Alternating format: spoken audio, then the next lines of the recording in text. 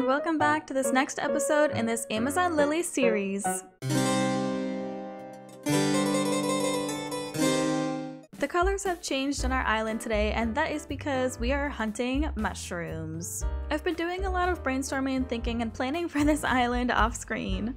And I've decided rather than making a lot of this island just a regular jungle, we're going to be recreating a lot of the scenes from the Amazon Lily arc. And what better way to continue kicking off this series than recreating the scene that's like one of the first scenes in Amazon Lily for One Piece.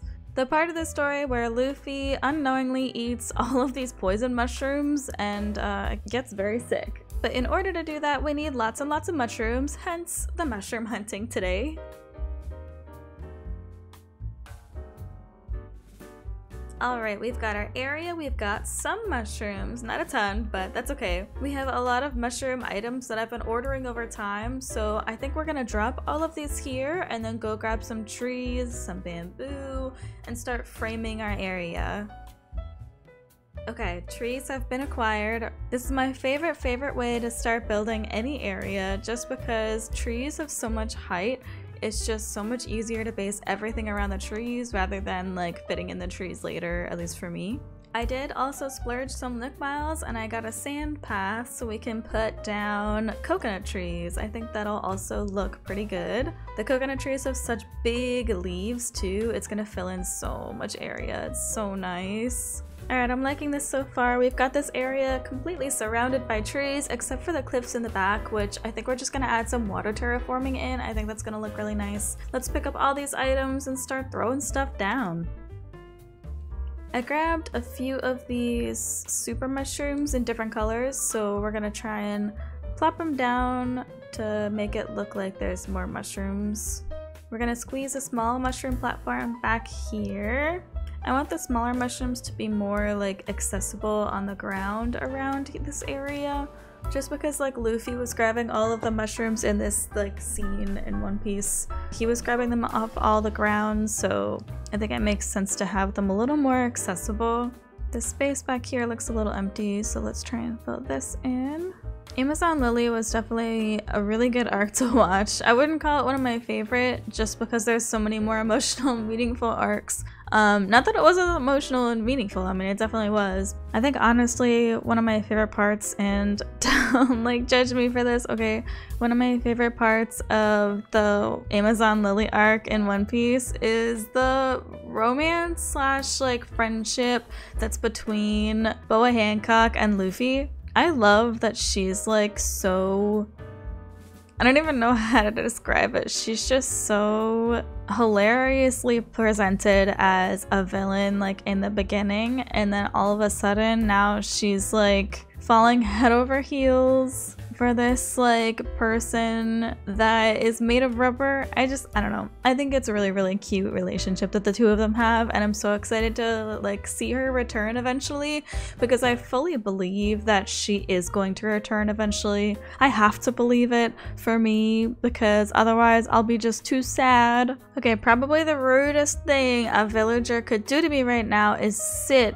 where I'm building. We're gonna go ahead and start adding in some custom pathing. The space in the middle looks definitely way too empty. I wanted to leave a space in the middle just so we could like walk around. Again, like I said in the last video, it's really frustrating to me when someone makes this beautiful, gorgeous build and you can't walk around in it. It's so frustrating. We're gonna make sure that there's some pathing in the middle here. I kind of want to have different sections and different areas for builds, so there's gonna be like slightly more open areas like this, followed by some pathing going through transition areas. I think that's gonna look really nice. Going back to One Piece though, definitely if somebody asked me like, hey, what's your favorite pairing in One Piece? I would say Luffy and Boa Hancock all the way. Don't get me wrong, I love the Sanji and Nami dynamic, but I really do I believe in Boa Hancock. She is just amazing to me. She's awesome.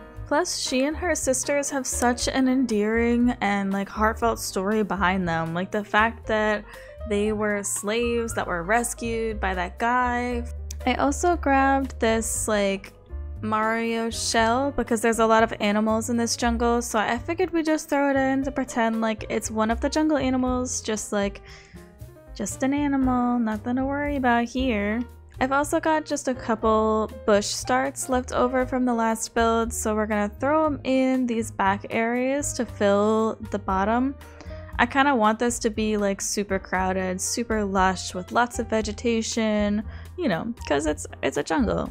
You gotta have plants in a jungle. We're gonna hide some items back here so that when you're standing at different angles, it's gonna look like, wow, look, there's an item back there. It's so full, it's so detailed, wow. We're gonna go back through now and just pop down some more custom designs that are like detailing, so not really a path necessarily, just like some details to make it look a little more full. We also have lots of weeds to go back through this area, so fear not if you are a weed lover. Don't think about that too much. I think we are gonna do a little waterscaping over here, so I'm gonna add a puddle just in anticipation of the waterscaping back there. I kind of want every single surface to be covered with something, which is not usual for me in Animal Crossing. Usually I'm like, let's spread everything out to make it look like nice and open and spacious, but not today. Not today, Animal Crossing. Let's go see what we have in our home storage to maybe spruce up the area a little bit more. Oh, also, update since last time, I did redecorate my house a little bit. Now it is less disgusting and stress-inducing to look at, so that's exciting. Let's go up on this cliff and just do that water terraforming that I talked about. I'm genuinely not sure if we're gonna keep these cliffs here or not, which is why I wasn't planning on decorating this area, but I think now that we're here, we're just gonna do it anyways. We'll make space for a mushroom platform in here, another shell at the top, and now let's go in and add some custom designs. And now weeds. Weeds is the answer to everything. Okay, this area looks pretty solid, I think, so far. I think this middle area might be too open for me, actually. I know I said before I want it open, but maybe not this open. So we're gonna try and place a few items directly in the middle of this path to see if we can make it feel a little less open. Moss ball? Moss ball! Okay, it's good. We did it. Let's do a final walkthrough / recreate the scene that Luffy ate all the mushrooms in. Are you ready? Because I'm not. Here we go! Wow, it sure feels lonely in this jungle that I've never been in before. Hey, aren't these laughing mushrooms? Great, that's just what I need right now. Nom nom nom nom nom nom. Yeah ha ha ha ha ha ha ha ha ha ha ha ha ha ha ha. Now I'm having fun, even though I'm all alone.